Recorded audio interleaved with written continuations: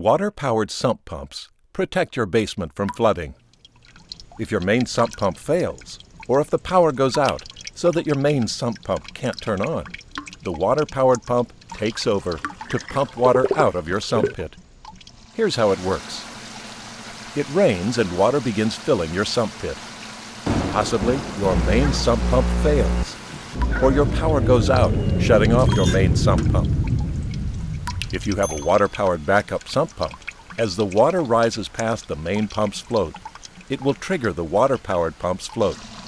This causes a valve to open, which sends water from your home's incoming municipal water supply through the pump ejector. This water discharges safely outdoors. But while it runs through the pump ejector, it creates powerful suction due to the Venturi principle, which sucks water out of your sump pit, discharging it outdoors just like your main pump would have. The water-powered pump empties the sump pit, and then repeats this cycle whenever the water level rises above normal again. To learn more about water-powered sump pumps, visit waterdamagedefense.com.